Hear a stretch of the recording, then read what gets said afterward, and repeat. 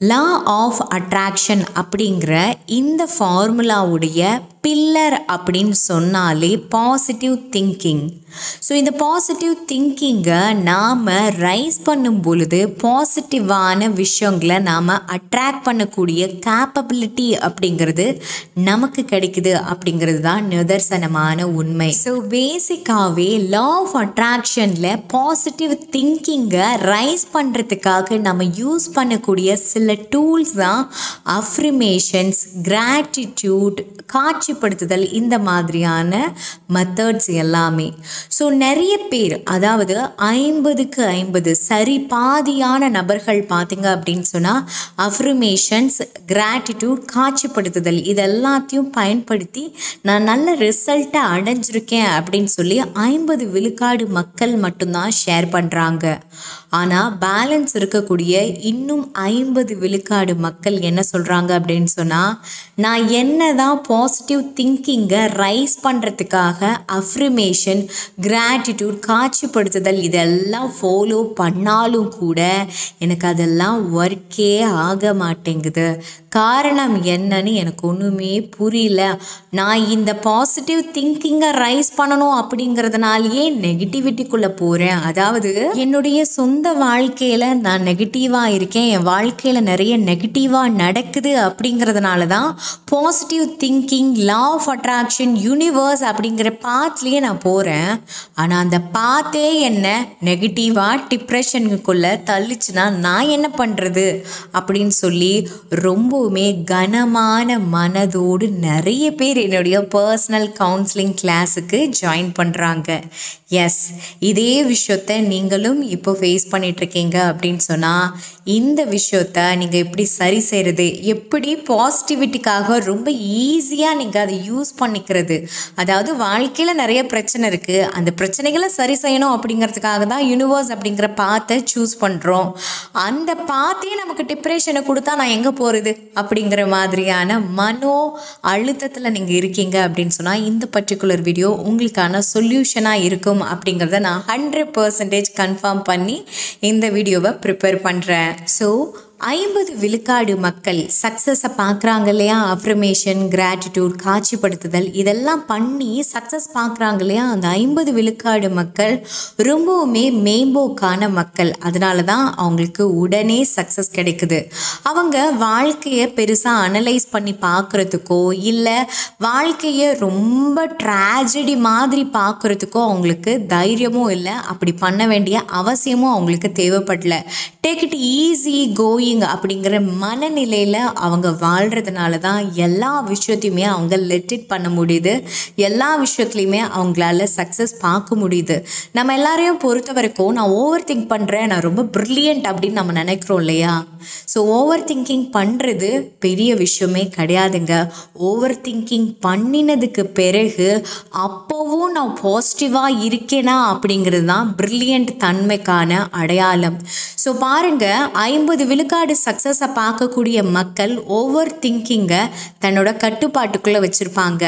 நான் ஏன் தப்பாக யோசிக்கிறத முதல்ல ஸ்டாப் பண்ணணும் அப்படின்னு தாங்கிட்டே தானே செல்ஃப் டாக் பண்ணிக்கிறாங்க. அதுக்காக அவங்களாம் முட்டாள்னு நம்ம சொல்கிறது கிடையாது, அப்படி சொல்லவும் கூடாது, அதை நம்ம புரிஞ்சுக்கணும். ஸோ ரொம்பவுமே மேம்போக்காக பாசிட்டிவாக நெகட்டிவாக, ஓகே பாசிட்டிவிட்டியை நான் எடுத்துக்கிறேன், நெகட்டிவிட்டியாக அது வேணாம் அப்படின்னு சொல்லி ஆப்டிமிஸ்டிக்காக திங்க் பண்ணுறதுனால அவங்க 50% மக்களுக்கு ரிசல்ட் ஈஸியாகவே லா ஆஃப் அட்ராக்ஷனை யூஸ் பண்ணும்போது கிடைச்சி.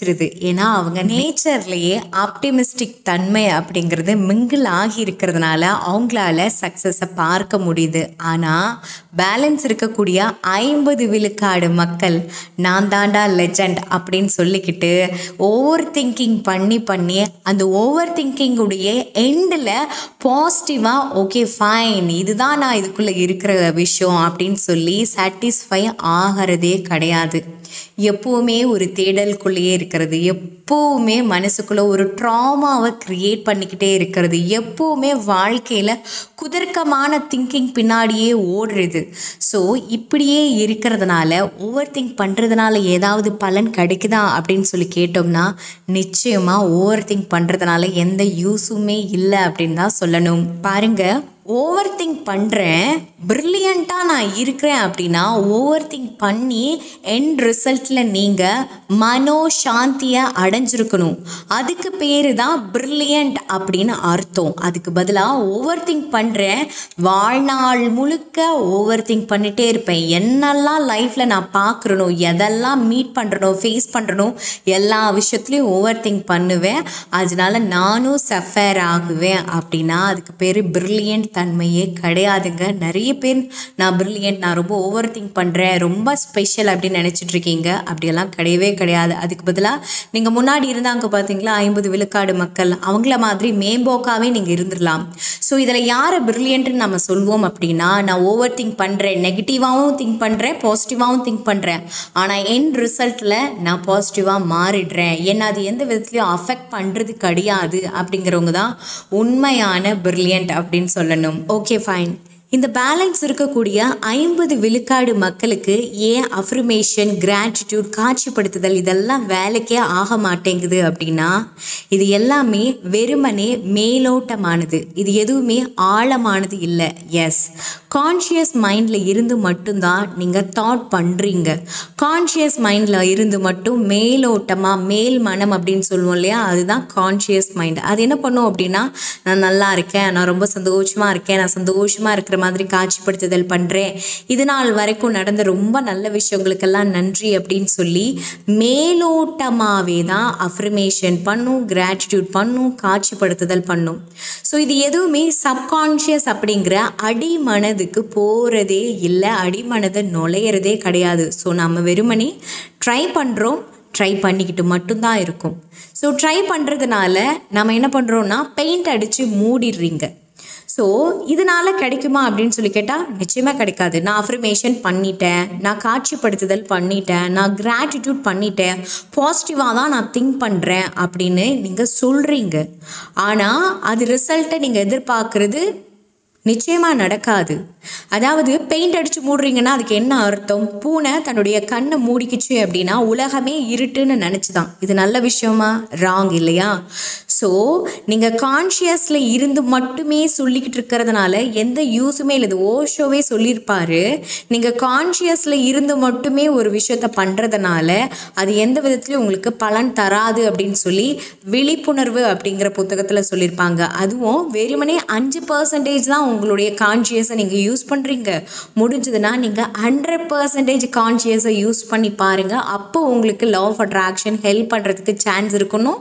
விழிப்புணர்வு அப்படிங்கிற புத்தகத்தில் அவர் ஷேர் பண்ணியிருப்பார். ஸோ நாம் 100% கான்ஷியஸை நம்ம கான்டாக்ட் பண்ண முடியுமா அப்படிங்கிறது பாசிபிள் இல்லை. நம்மள மாதிரி இருக்கிற சாதாரண மனிதர்களால் அவ்வளோ பண்ண முடியுமா அப்படிங்கிறது வாய்ப்புகள் கம்மி தான். அதனால் நம்ம ஸ்ட்ரைட்டாகவே சப்கான்ஷியஸை பற்றியே பேசுவோம்.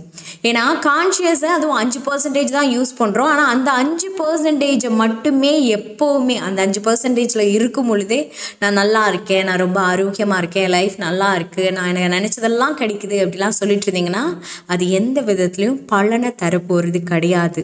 ஸோ அப்போது என்ன பண்ணணும் அப்படின்னா, சப்கான்ஷியஸ் மைண்ட் ஓப்பன் ஆகக்கூடிய அந்த டைமை நீங்கள் பயன்படுத்திக்கணும்.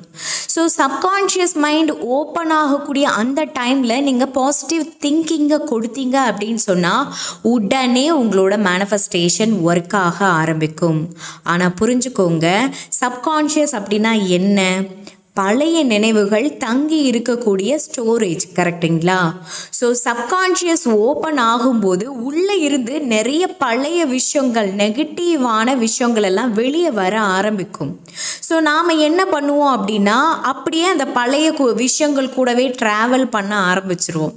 ஒரு எடுத்துக்காட்டுக்கு, நம்ம குளிக்கும் பொழுது பார்த்திங்கன்னா நம்மளுடைய சப்கான்ஷியஸ் மைண்ட் ஓப்பன் ஆகும். அந்த டைமில் சப்கான்ஷியஸ்குள்ளே தானே நிறைய பழைய கழிவுகள் விஷயங்கள் எல்லாம் இருக்குது. அப்போது அது தானாகவே வெளியில் அதை என்ன செய்யும், கொண்டு வந்து கொடுக்க ஆரம்பிக்கும். இவன் இப்படியெல்லாம் பண்ணால் ஞாபகம் இருக்கா, நம்ம வீட்டில் இப்படிலாம் ஒரு ப்ராப்ளம் நடந்துச்சு ஞாபகம் இருக்கா, அதுக்கு காரணம் யார், இவன் தானே அப்படின்னு சொல்லி ஞாபகம் வரும். குளிக்கும் போது தான் ஞாபகம் வரும்.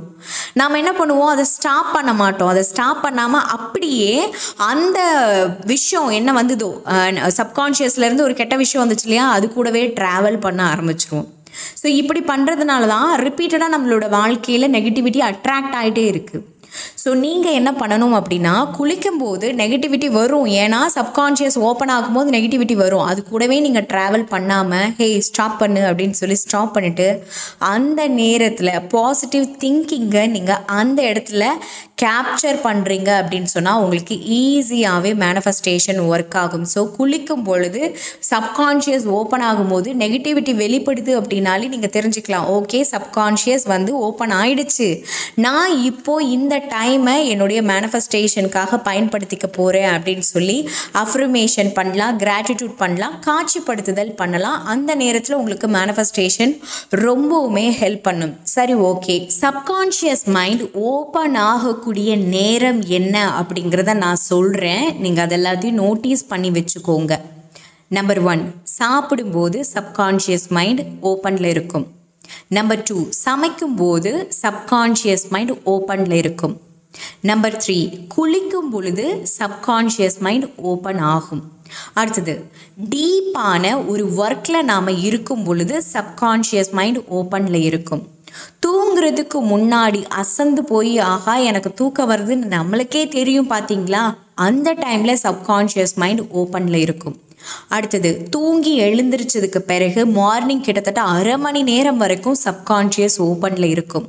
அடுத்தது, ரொம்ப ஸ்பெஷலான இம்பார்ட்டண்ட்டான விஷயம் என்ன அப்படின்னா, ராத்திரி நமக்கு தூங்கிட்டு இருக்கும் போது நடுராத்திரியில் முழிப்பு வந்துடுது இல்லையா, ஒரு நல்ல பீஸ்ஃபுல்லான தூக்கத்தை தூங்கிட்டு இருப்போம், திடீர்னு முழிப்பு வருது பார்த்தீங்களா, அந்த குட்டி கேப்பில் சப்கான்ஷியஸ் மைண்ட் ஓப்பனில் இருக்கும்.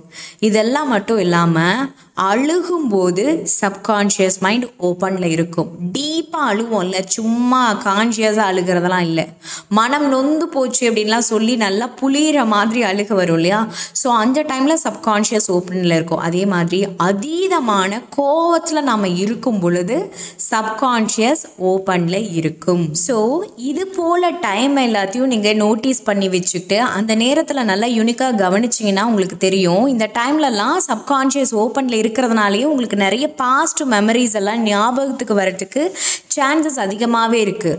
ஆனால் நீங்கள் என்ன பண்ணணும்னா, பாஸ்டெல்லாம் அந்த பக்கம் வையே, இப்போ நான் புது விஷயத்த சேவ் பண்ண போகிறேன் அப்படின்னு சொல்லி அஃபர்மேஷன் பண்ணுங்கள், கிராட்டிடியூட் பண்ணுங்கள், அந்த நேரத்தில் ஒரு விஷுவலைஸ் பண்ணுங்கள், இது மாதிரி ட்ரை பண்ணுங்கள்.